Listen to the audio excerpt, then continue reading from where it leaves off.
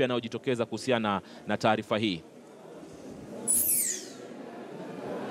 Manzu, hakuna taarifa yote ambayo tumepokea kutoka kwa tume.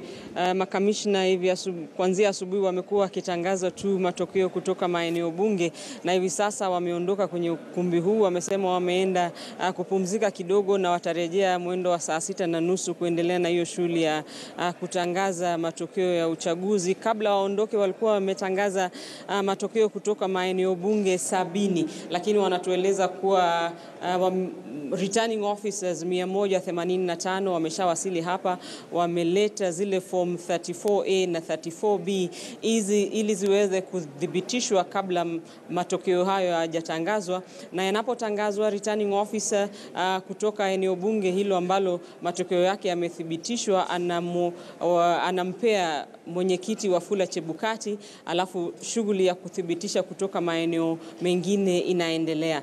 Kumaanisha kwamba kama ni maeneo 70 tu ambayo yameona matokeo yake yakiwa yamethibitishwa, tunangoja kutoka zaidi ya maeneo 200. Ukikumbuka kwamba jana tume, Manzu, vile ulikuwa umesema, iliahirisha uchaguzi katika maeneo bunge 27. Kwa hivyo tunangoja matokeo yathibitishwe kutoka zaidi ya maeneo bunge 200, Manzu. Naam, na vile huku wao wakiendelea kuingia, maafisa mbalimbali ambao ndio walikuwa wanasimamia uchaguzi wanakuja bila shaka na zile fomu muhimu zinazohitajika pale. Zoezi lenyewe la kuhakiki ama kuthibitisha matokeo yale, mbona linachukua muda wa polepole vile, wakati ambapo ni kazi ambayo tayari imegawanywa na watu wengi, ikitazamiwa kwamba matokeo hayo yanahitajika yatoke kwa haraka, Wakenya wapate kuelezewa? Tunaarifiwa kwamba itachukua muda kwa sababu lazima wahakikishe zile form 34A ni nyingi kutoka vile vituo. Kwa sasa katika mtandao wa IEBC unaonyesha kuwa kuna form 37,147 ambazo zimewasilishwa pale na maafisa, lakini wale ambao wanakuja hapa, unakuja na hizo form 34A kwa kila eneo bunge kuna zaidi ya makaratasi ya form 34A kama 5,000 hivi. So kwa hao kuweza kuthibitisha hizo form zote 5,000 zinaandamana na yale matokeo ambayo yameandikwa kwa ile form 34B, wanasema itachukua muda kidogo.